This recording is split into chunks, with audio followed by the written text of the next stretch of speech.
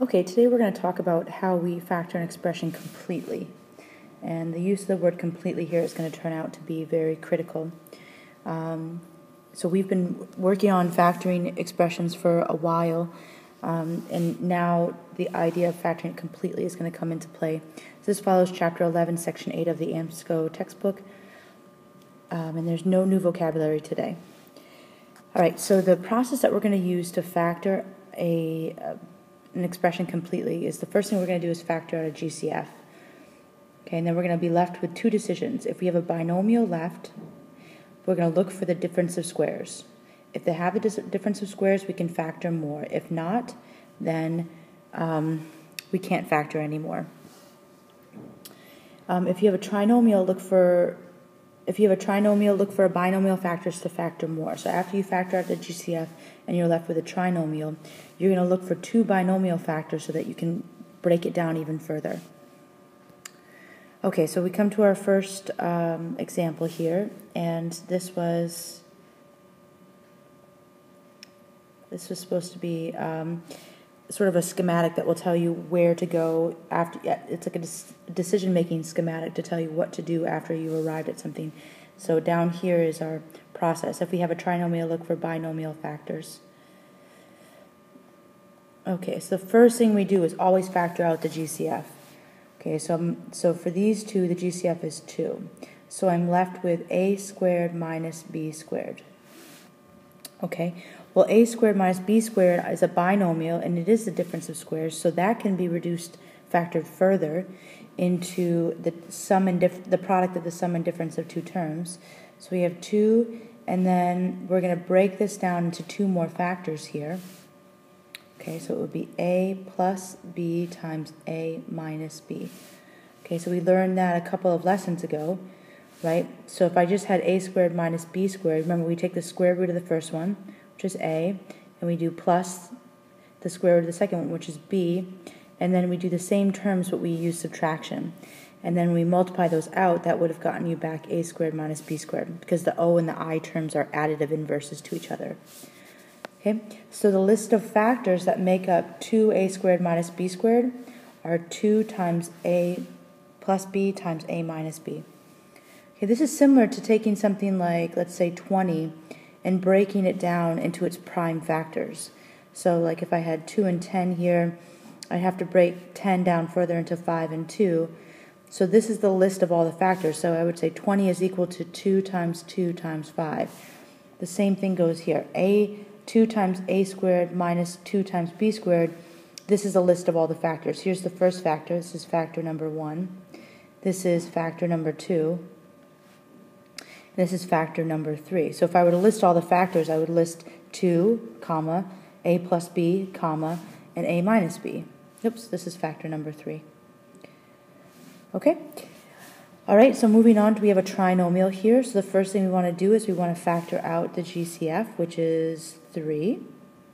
Okay, I'm left with x squared plus 2x plus 1. All right, and so in our schematic, in our decision-making schematic, it says if we're left with a trinomial, we would look for binomial factors. So just looking at this part right here, can we break this down into binomial factors? Okay, the 3 would be carried down. So let's look at the x factor here. We would put 2 up here and 1 here. So two numbers that multiply to 1 and add to 2 will be 1 and 1. So this trinomial can be broken down into two more factors. Okay, the trinomial is not a prime trinomial. It has two factors that go into it. Just like we have prime numbers, we have prime polynomials, where the x plus 1 is a prime polynomial because there's no other way to break it down. There's no other factor for x plus 1 other than x plus 1 and 1. So the answer to this right here is that those 3 factors. Right, so this original trinomial is equal to, I can break it down into 3 factors. 3, x plus 1, and x plus 1. Or, I could even write that as 3 times x plus 1 squared. Some more efficient notation. Okay, so for number 3, first thing I do is factor out my GCF, which is 2. So I have x squared minus 16. And then remember, if I'm left with a binomial, I always check to see if it's a difference of squares. If it's not the difference of squares, I have to stop. But if it is, I can factor it into 2 more binomials. So I have the 2 there, but then this original binomial is going to factor into x minus 4 and x plus 4. Okay? And if I multiply those all back again, like if I took this just to check my work, and I multiplied them back again, probably the first thing I'd want to do is I'd want to multiply the binomials. Remember, with multiplication, it's commutative, so I can multiply in whatever order I wish. So multiplying these 2 binomials, I would get to x squared minus 16. And then if I brought down that 2, I'd distribute that in. I'd have 2x squared minus 32, which is the original trinomial, right? So if I checked my work, I would get the original trinomial, which means that this is correct. Okay, for number 4, let's factor out the GCF, which is going to be 2. So we'd have 9m squared minus 4. Okay, and a lot of times the binomial you're left with is a difference of squares, which is the case here. This is a square number. This m squared has an even exponent, so this whole term is 9m squared is a square term. And 4 is also a square number, so we know that this is the difference of squares. So that's going to break down into 3m plus 2 and 3m minus 2. We'll bring down that 2. Okay, so all of those things are factors of 18m squared minus 8.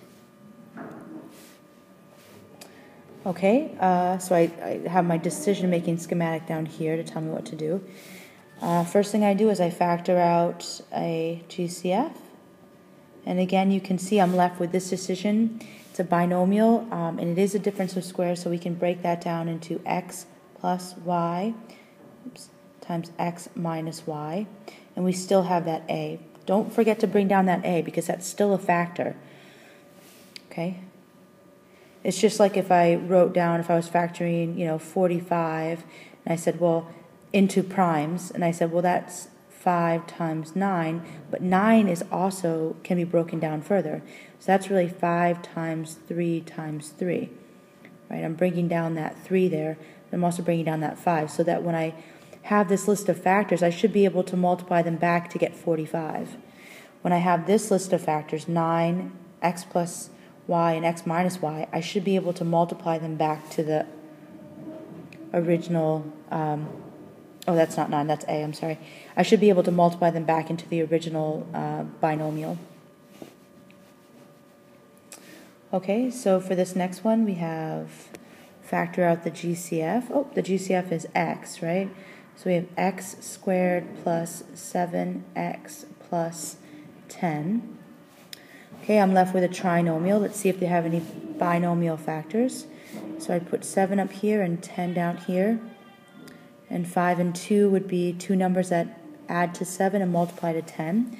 So this will be brought down into x plus 5 and x plus 2. And don't forget to carry down that x. Okay, so all 3 of these things, this whole list should be able to be multiplied back into that original trinomial. And that's a 5 there. Okay.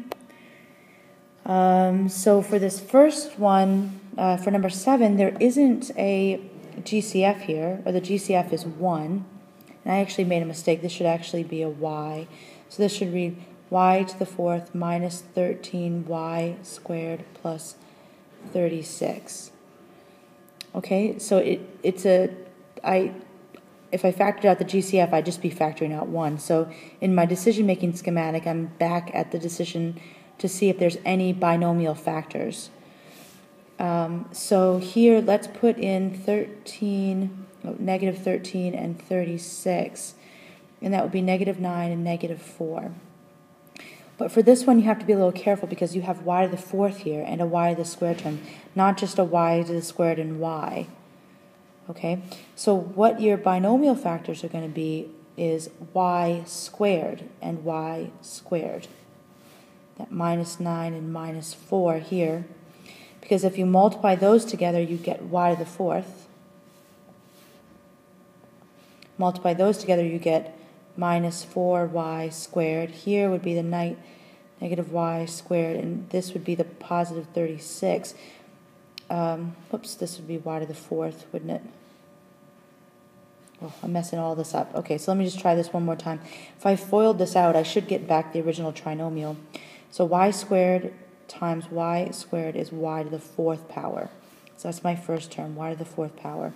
Then my outer terms would be minus 4y squared, then minus negative 9y squared, and then the positive 36 here. So this would simplify into this polynomial, which was our original. Okay, so that is all to say that this right here is your answer.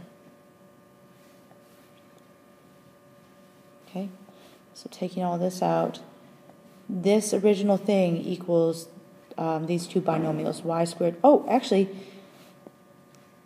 I always have to keep checking if I have any more to factor. And if you look at this, this is a common mistake that I just made. Those are actually differences of squares. Okay, so the y squared minus 9 can actually be factored into y plus 3 and y minus 3. And y squared minus 4 would be y minus 2 and y plus 2. So this original trinomial actually had 4 factors. Okay? That's where the idea of breaking it down completely comes in. I can never spell completely right, so you'll have to forgive me for not spelling it right. There. Okay. Breaking it down completely is what you really have to think about. So at every step you have to say, well, if I have a binomial left, can I break it down any further? Always make sure, because a common trick that people do is they make the binomials that are factored into something else that can be factored. Okay? So now let's go to number 8. Okay, our common term is x. So we factor it out into x squared minus 4.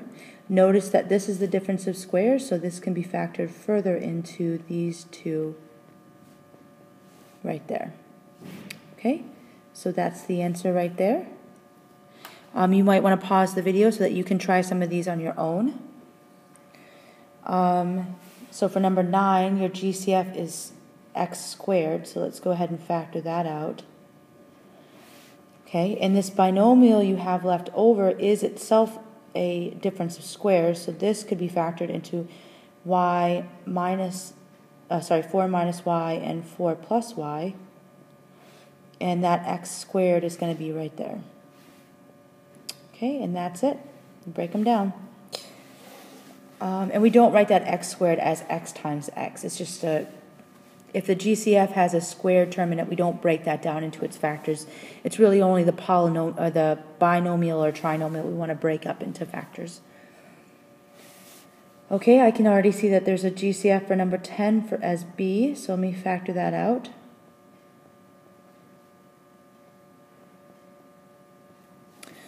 Okay, and that is a trinomial, so in order to figure out if they have factors, let's do the modified x factor, because that coefficient is 2. So we do 2 times 3, which is 6. I put that at the bottom. I do 7 here. So that should break up into 6 and 1.